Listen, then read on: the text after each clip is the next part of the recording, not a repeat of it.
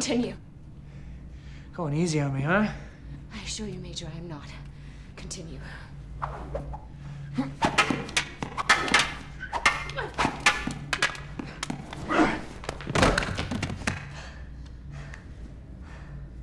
You okay?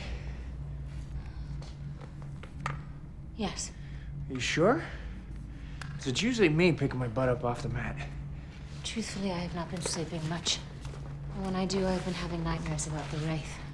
Well, you're not the only one. It has not been so bad since my father was taken.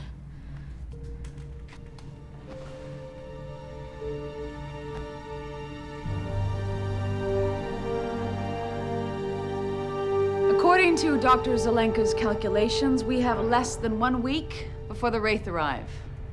I want options. Even besides crying ourselves to sleep. Well, not me. I haven't slept in days. And what do you have to show for your sleepless nights, Rodney? Well, since we got here, we've uncovered a number of defensive weapons systems beyond the shield. We think our best option is the control chip. I was going to say that. Yes, but you're taking too long, as Yes, usual. but the point is, this may not be our best chance. Name a better one. Gentlemen. Of course, like the shield, power will be our biggest problem. We haven't even been able to initialize the chariot, much less determine whether we can meet the power requirements to run it. Okay, keep me posted. Sergeant Bates, where are we with our Alpha site? We've completed the ground and aerial security sweep and are ready to begin establishing base camp. We're just awaiting final inspection by Major Shepard. Right after lunch. Good. Tail Eye, the Athosians getting prepared for an evacuation? Yes, but many believe there is no other world that is safe from the Wraith. They want to stay?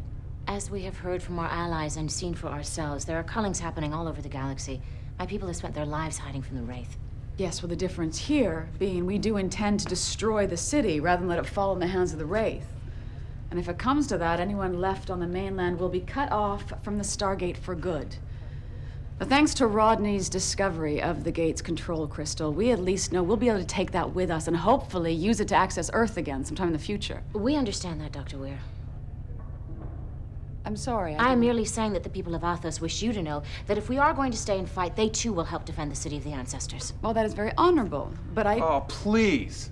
We can't possibly consider staying and fighting. Well, I disagree. I think it's entirely within the realm of possibility. There are tens of thousands of life-sucking aliens in highly advanced spaceships on their way here to destroy us. And we have, what, 200 people, most of whom are scientists, who've never even fired a gun before? Shockingly, it's the first time ever I find myself having to agree with Kavanaugh. All I'm saying is let's not give up. Just yet. Now, what was that we were supposed to all remember? Was it something important? Oh, yes, that's right. The Alamo.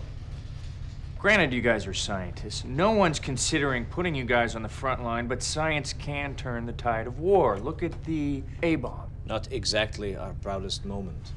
the fact is the Wraith aren't here quite yet. And until that moment, I would like everyone to remain focused on what it is they do best. Like I said off the top, if there are any options, I want them. That's all. What?